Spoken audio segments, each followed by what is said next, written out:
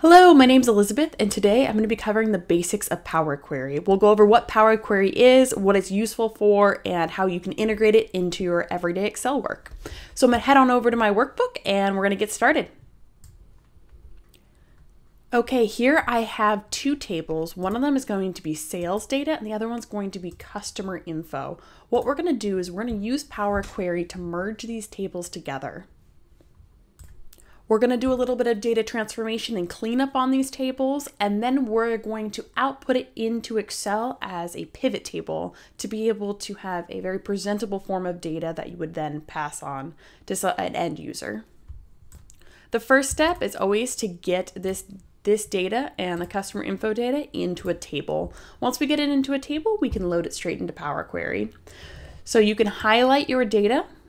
Alternatively, you can just press Control A to get everything on that page highlighted if that's the page. And then what you can do is press Control T. This will bring up a table. That table does have headers. I'm going to press OK. Perfect. And we got a table name up here, Table 1. I'm going to rename this Sales right there. Just a note, when you are naming tables, make sure there's no spaces. If I put Sales Table, it won't let me. So you can go Sales _ table, and that'll be good. Going over to customer info, this one I'm going to do it a little bit different. I'm going to highlight everything. I'm going to go to the Insert tab and Insert Table. This is the exact same thing as pressing Control T.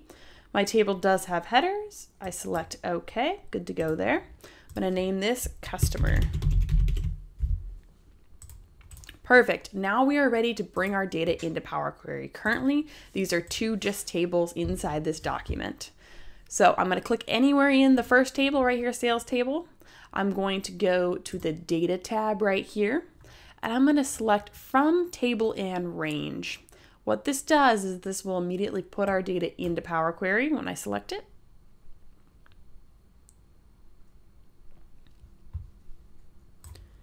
As you can see, this launched our Power Query editing box. Over here you can see our query name. It'll automatically pull in that name of the table, and especially if you have a few tables hanging around, it's really useful to name your tables in the situation. I need to now bring in my second table, so I'm going to close this table and I'm not going to load it anywhere. So there's a few different options. So I'm going to close here. I'm not just going to exit out because it won't save it. So I'm going to go to Close and Load. I'm going to click Close and Load To right here, the second option. And then now it's going to ask me, do I want to load this data? I'm not ready to load this data yet. So I'm going to select Only Create Connection and select OK. You can always change that later. So you can see now we have a Queries and Connections pop up over here. This popped up. We got our sales table right over here. If you want to get this box back, you can exit out. You can go to the Data tab and click Queries and Connections. That'll always bring your data right back there. I'm going to do the same thing with the customer table. Click into the customer table. Click From Table and Range, pop it up. As you can see, perfect, now I got both of my tables in here. I've got customer and my sales table. Now you might be wondering, why would I come in here to merge my data instead of doing it in Excel? A few different reasons. Most importantly for me, if I'm handing this off to an end user, I don't want the end user to be able to break anything or change anything. So if I do it in the background in Power Query and I clean it up in here, it's going to be a lot less clunky for my end user. So that's something I really enjoy.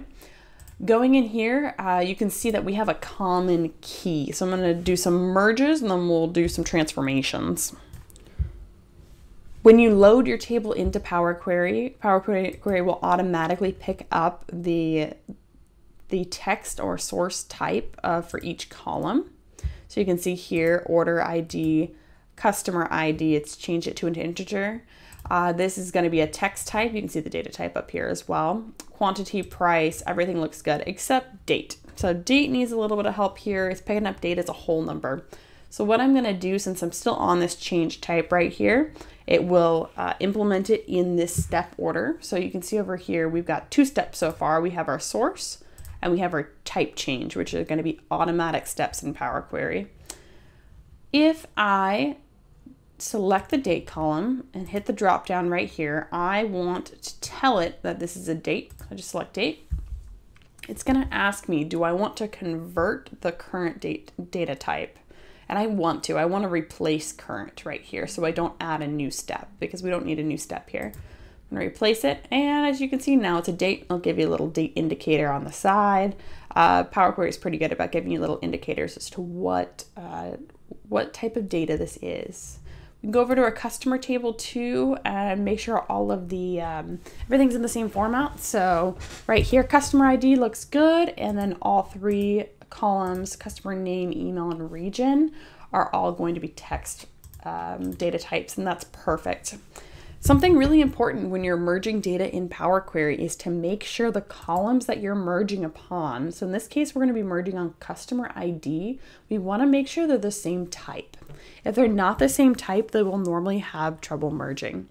So we've checked it's a whole number, head on back over here, and we got another whole number for customer ID. So I'm going to merge my customer data onto my sales table right here. So I'm gonna pop it up here. I'm actually gonna make a new table to keep this separated. So I'm looking for this merge queries button up here on the home tab. I'm gonna hit the little drop down. I'm gonna merge queries as new. That'll make a new separate table over here. And it's gonna ask me, okay, I got my sales table. What would I like to merge it to? I'm gonna merge it to my customer table. And what is my common column? And right now it's gonna be customer ID. You can have more than one column, a common column too. If you had, for instance, a customer ID and date and you wanted to merge on two, you would just hold the control button and you can click a second option right there. I'm gonna unclick these because we only have a customer ID as far as our merge. Typically, you're going to be dealing with a left-hand merge, but not always. So left, what that means, it's going to take everything from our first table. So everything's going to be included in our sales table, but it's only going to take matching columns from our second table. So I'll give you an example here. If we had a customer ID that was missing and was not part of the sales table, which is very common, they're only going to show up in this and they will not be brought into this merge. If you want to see that customer, even if they don't have any sales history, you are going to do a full outer join right here. So what you're going to do is that will bring in all columns from both tables. But in most situations, you're going to want to do a left outer join. There's a few other different join types down here, and in specific situations, you would use them, but the most common is going to be our left outer and then our full outer join.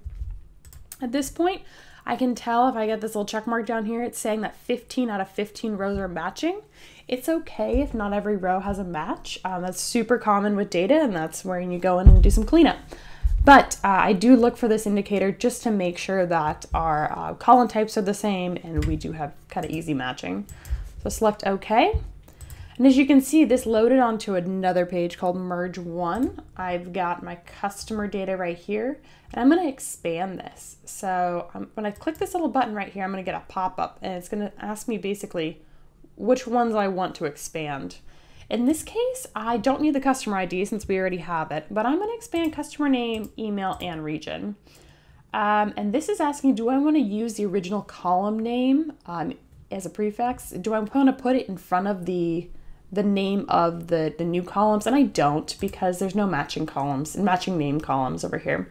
If I was to add customer ID, I would keep this selected. I'll show you what this does. If I press OK, it adds that table name in front of, it qualifies your column, adds the table name in front of your column name. I'm going to double click in here to get back to this, and I'm actually going to wipe that. I don't want a column prefix. Perfect.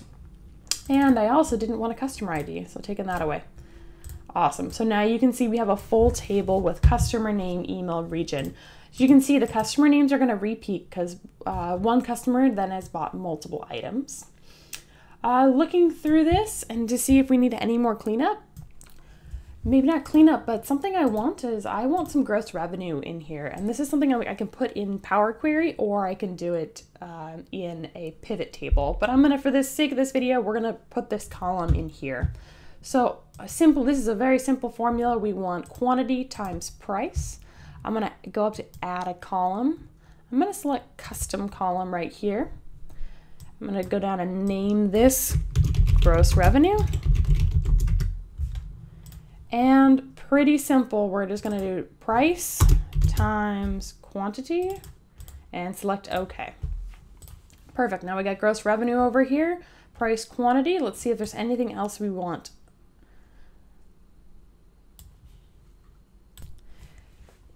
It looks like I want to add if there's a day of the week. We want to see if there's any specific purchasing on specific days of the week. So I'm going to add that to this data set. Something really cool. Power Query is great with date functions. It can help you out. So I'm going to use one of the pre-built functions in here to do that. So I selected the date column. I'm going to go to transform. Actually, I'm going to go to add column because I want a separate column. Transform is if I want to do perform an action on the column I have selected.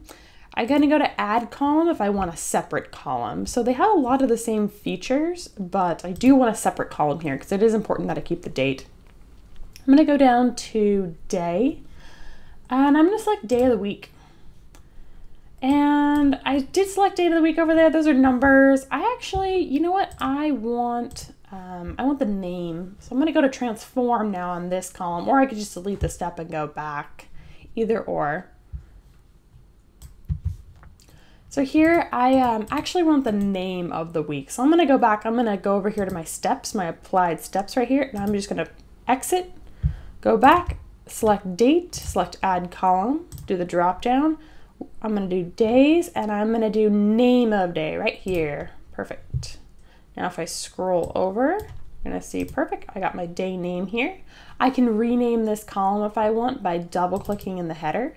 I can also rename it by coming up here to the code box, but I'm going to leave it because that'll fit the bill for what I need. Going on back, I'm going to rename this full sales and customer table. And now we're ready to load it back into Excel. I'm going to go up here, hit the File tab. I want to close in load to right here. Now, since I didn't close and load my customer table, it's going to load it the same way. If I select table for both, they're going to both load into a table. So I'm going to actually select create connection only, select OK, wait for them to load. I'm going to create a new sheet. And now I'm going to reload this table. So I'm going to right click on this side, queries and connections. We got there by going to data, queries and connections. And I'm going to go load to, and this time I'm only going to be loading one table. I want to load it to a pivot table report. And I want to load it in cell 14. And select OK. Now I've got a pivot table popping up over here. I have my pivot table preset as the classic style pivot table. Some of yours might look a little bit different. That is just fine. It will still work. Coming down, I want to find out which region has the highest grossing margin. So super easy now. We select region and we select gross revenue. And there we can easily tell that the East region is the highest grossing region. We can add more to this, and I do have videos on pivot tables if you want to spend more time learning how to use pivot tables. I hope you found this video helpful, and I hope that you kind of learned a little bit more about Power Query. Have a good day.